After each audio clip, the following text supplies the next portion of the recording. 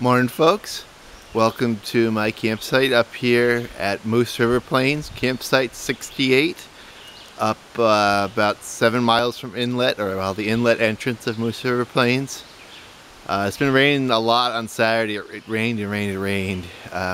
It rained coming up here on Friday too, but it looks like we have a beautiful stretch of weather from here on out. I just got done straightening up my gear, knocking some of the mud off it and getting things put away. Gonna head to inlet next. Gonna get some propane because I have my propane tanks empty, unfortunately. Ran out last night. Had to use the Coleman liquid fuel stove, which I hate because it never works right.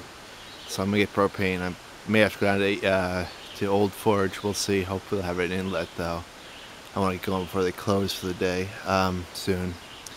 So yeah, I got my flag set up. Got a tarp set up because it was raining a lot. But it's pretty much a typical campsite setup. I have a tent today set up because just the extra gear. A little foggy on the lens, looks like, probably because it's been so wet. I'll show you the flags.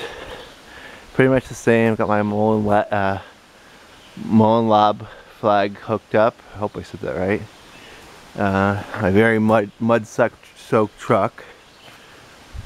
And I'm still using the mini inverter a lot now because, I mean, with the small loads it's actually more efficient, I think, and it's just a heck of a lot easier to plug into that switch box in the back and have to run a cord inside the truck. There's the tent, more flags, and I'll take you out to the road. I didn't get a campsite that was too far back from the road because I wanted to show off the flags and wave to the people driving by. And second, I just kind of like being a little closer to inlet, and I didn't want to camp one site that had too many bugs, and the site didn't seem like it was too buggy when I came by the other day. Yep, so this is the campsite.